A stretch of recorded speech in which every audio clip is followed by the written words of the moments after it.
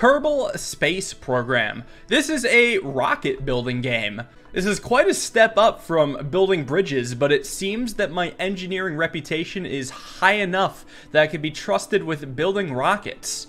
So yeah, I've been avoiding this game for a while because I was under the impression that this was just a sandbox game and there wasn't much of a goal to anything. But it turns out there's a career mode with a bunch of objectives along the way to kind of lead you in a bit of a story where basically you get progressively better and better at the game in a clear and steady pacing, I would say. So I'm definitely going to check it out. We're going to play that today. I've only seen a couple YouTube videos of it. I know there's training here, but I'm not entirely sure how good of YouTube content this will make. So what I think I'm just going to do is I'm going to just start a new career, and if I need to, I will reference the training, not on video, just because I should be able to figure that stuff out, and I don't think it would make the best content. So, career, probably normal difficulty, let's be real. There is only one name that makes sense. So let's get that started. Here's a little area. Let me figure out the controls. This is how I move. This is how I rotate. Got it. Great. So the majority of the career objectives, I believe, are situated at mission control. This is the arc of our career. Basically, it's a bunch of different missions that will get progressively harder, I guess, and reward you with more and more money, which is situated up here. A big part of winning is obtaining a lot of money and obtaining a lot of science up here. Although these are just resources, they're indirectly correlated with doing well. So we have missions here, which basically launch a vessel, gather scientific data, and that will all make sense eventually. What I'm gonna do is hop out. And then over here at R&D, this is the tech tree of upgrades. And this might seem overwhelming, but basically what people consider as beating this game is unlocking every single one of these upgrades. You start with so few upgrades compared to the ones you unlock. I would assume that this game does not overwhelm you with how quickly they introduce new upgrades. So I imagine most of this stuff won't even be relevant, but I'm just letting you guys know that right now, the overall arc, or the overall goal for me, is going to be obtaining every single one of these upgrades and completing missions along the way. So back to mission control. Now that we know all of that, we're going to accept a couple missions to gather scientific data. So I'm definitely going to accept that. And then launching a vessel should be a good goal. Basically just launching a little spaceship. So now that we have that accepted, now we can swiftly get to the building. Now here's where the juice happens. This is where we actually build our rockets. And let's see, Werner von Kerbin. I'll talk to you in some other time, but let's see if we can build this right now. So over here we have a bunch of different types of material. Let me just kind of go through this. Our pod, where our Kerbal will be. Fuel tanks, which we don't have. Engines, we have one. Like I said, we really do not have that much to start with. So once we unlock more upgrades, we will be able to do a vast variety of things, and really we can't do anything yet except just build a very basic spacecraft. So let's see if I can get these controls down. Right, so we have our pod. I assume we can just build off of it then. Yep, that's cool. Nice little mini spaceship. I'm aware that I need a parachute. What goes up must come down, so please show me a parachute. This is a fin. Yes, the shark of the sky. That being said, one fin's probably not a good idea. I don't think I'm prepared to go without symmetry. So you can do this little thing down here to create symmetry for you. As you can see, we have fins on both sides. Let's go for a four-sided fin, because I'm gonna be honest, we may have some problems with symmetry in all directions. I think it'd just be nice to have it be balanced. Oh, and this is the science thing. I was just talking about how you're supposed to collect science, and I think that's done with these containment units. These also probably need to be symmetrical. We're gonna go with yet another 4. Can I get this to snap? Toggle snap. So like that. I think the fins should be snapped then, in that case. Nice. 4 science vessels, 4 fins. Still no parachute. Ah, yes, our parachute. That's gonna go right up here to have a nice little nose for our rocket. Before we go launching this thing, though, I guess there's this thing called staging, which means we have to do things in a certain order. Crazy. We can't just launch our parachutes and our engine at the same time. Otherwise, what the fuck is the point of either of them? We're gonna add another stage, and I guess we count backwards in this game. Instead of counting up in the American way, we will do the Kerbal way of counting from 1 to 0, of course. And of course, before launching off, I guess we can name our spacecraft. You know, I don't think you guys care about this, but how about this? Alright, top comment gets to name their own spacecraft for my next episode or stream, because I'm not streaming this right now for those who didn't figure it out. And I'll talk more about that later, but I might as well just do that because I'm not good at naming things. I'm just gonna go with Space Shark, because I mentioned how the fins make this like a shark, and I feel like that's just fitting. But yeah, top comment gets to name the ship. Cool. Right, so let's go to launch now. So the whole game builds up to this rocket launching thing. We got our boy here, and there's a lot of stuff that might seem confusing to you all, but I should be able to deal with this just fine.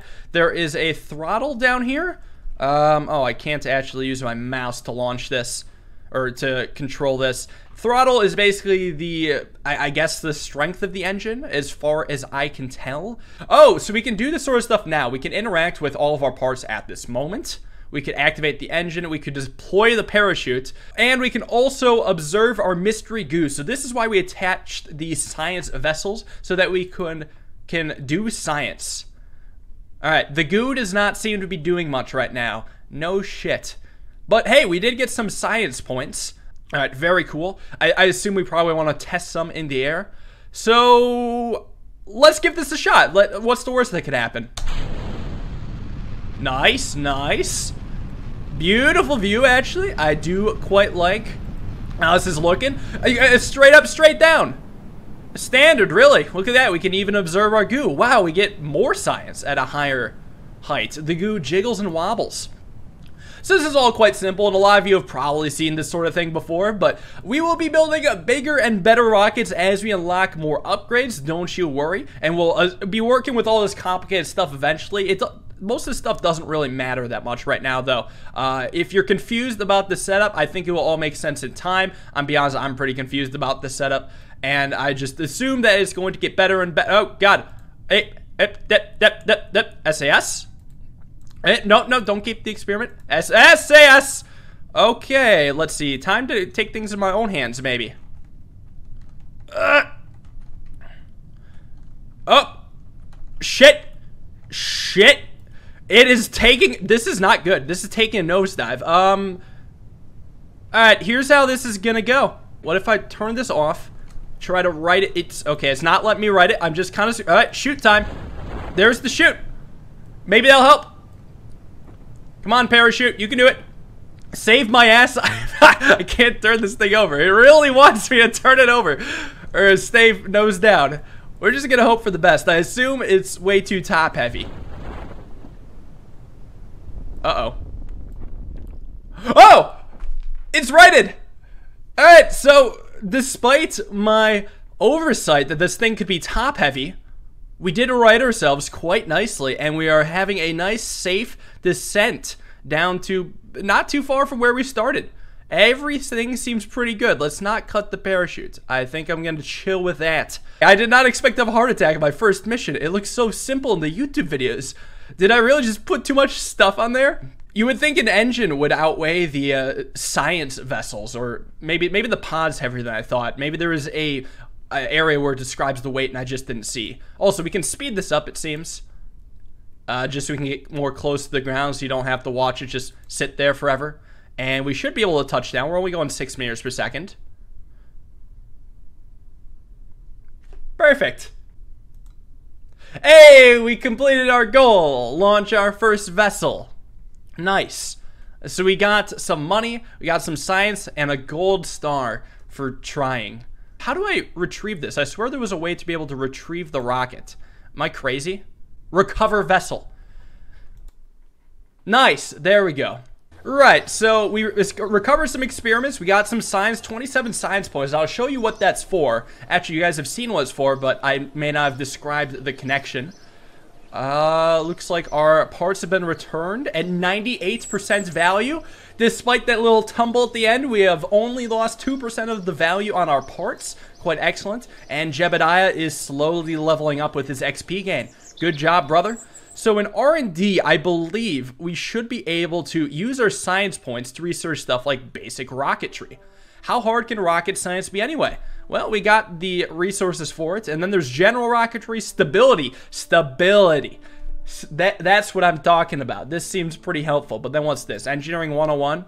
Right, so we get a bunch of parts. We're gonna be dealing with quite a bit, but I think I will do the basic ones before going to later ones. Survivability could be nice.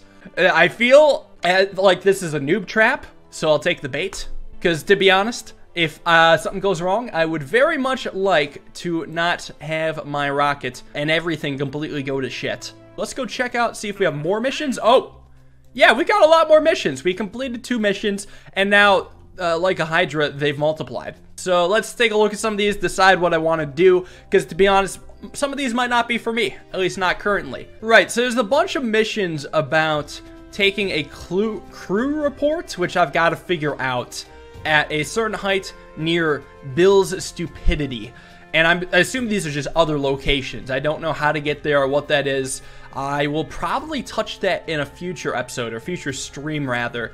But first, let's do some of these. So these ones are pretty simple. This one just wants me to build a rocket with this new and better engine.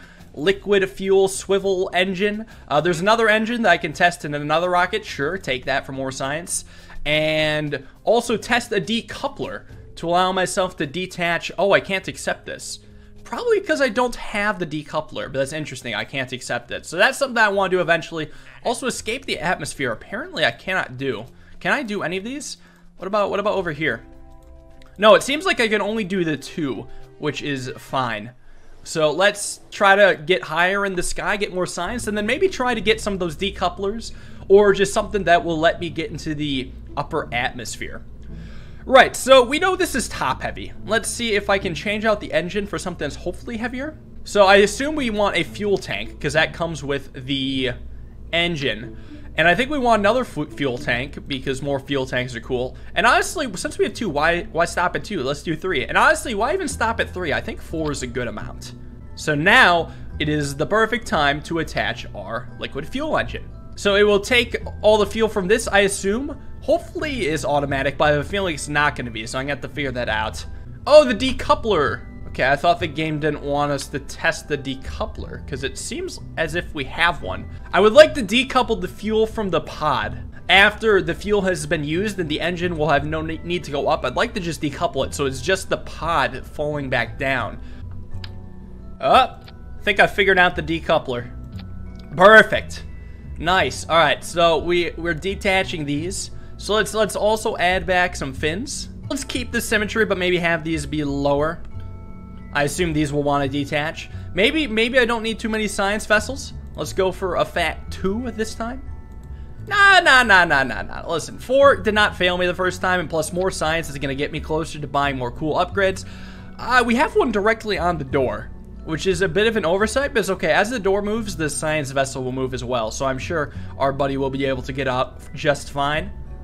Right, so then we got to do staging. I assume this is decoupler. So I think we want the engines to go first. Oh, it's going to say the speed at which it's going to go at 1,200 meters per second. So then we're going to decouple, and then we're going to parachute, and we should have gotten a new parachute, right? Radial mount parachute. Oh, so just more chutes. I assumed it was just going to be like this, but better. So they all can withstand 12 meters per second impact. I guess I could go for more parachutes, but honestly, that doesn't seem that necessary. I kind of regret my purchase. But it's fine, we'll be able to purchase plenty more things shortly after. Everyone has a little bit of buyer's remorse from time to time. Well, whatever's gonna happen, I'm sure it can't possibly go wrong. Let's launch it. Not gonna lie, I think we should get some sort of rocket tower or whatever to hold it in so it's not balancing on its engine. I almost wonder if it's gonna have balance problems. I can't say for sure though. So we're gonna have SAS on all the way through, just in case that helps at all. I think that's supposed to help with balancing, but I don't remember what it stands for. No, I don't want to turn on sticky keys, or toggle keys, or filter keys. Well, here we go. Wow, we haven't failed yet. Wait, this is incredible. So liquid fuel, I assume I could turn this off. I could shut down the engine if I don't want to touch this yet because I assume it's going to pick up speed. This thing is way heavier than expected though. So it's having a hard time lifting off because this thing just weighs a lot more. We're going to speed this up so we can get into the air. We are, yeah, losing maximum speed, but as soon as we get higher into the atmosphere, it'll be easier to accelerate. I'm gonna be honest though, we're running out of fuel real fast, and it looks like we're about to hit max speed. We're getting there. Okay, awesome. So now that I have you guys in the air with me, I want to let you guys know why I haven't been streaming this. Actually, hold up. Decouple. Bye, Felicia. Maybe we'll rise faster in the air. The only reason I didn't stream this today was because I just didn't have time. But I imagine future episodes of this will be streamed. So if I ever have any control issues or something else... Okay, we damn near killed him. He is still smiling. He's like, wow, what happened? Just a little roller coaster ride or something. Even though he just flipped over 30 times a second. We did get a new height, though. We got 20,000 meters. It's pretty sick. We can see more of Kerbin, the planet we are on. But yeah, future episodes will probably be on live stream. Just want to have future time. I know for a fact I'm going to play through this game until I have unlocked all the upgrades. I just don't know if everything's going to be a YouTube video, because I know that Kerbal Space Program 2 is supposed to come out this year. I don't fully know what the deal is with all that, but it's going to come out eventually. Okay, that was our engine. There it is, I think. Those are the remnants. Dude, are we gonna land on top of the building? No, we're close though. Yeah, I'm gonna stream it just to complete it, just so I can have an idea of the game for when the sequel does come out. It might not be successful on YouTube because I feel like people might be too scared to click on a new game that isn't Bridge Game. But if people do enjoy it and people want to see me get better at this, then I definitely will keep playing this. Because really, this is a game about learning. I would advise that you check out my first episode of Polybridge, not Polybridge 2, but my first episode of Polybridge to see. Oh, I forgot something. I was talking this whole time. I forgot to do a thing.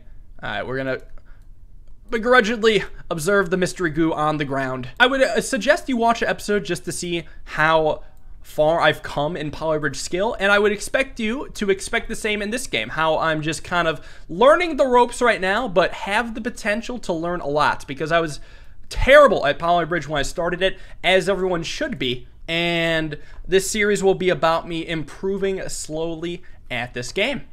Right, so let's recover.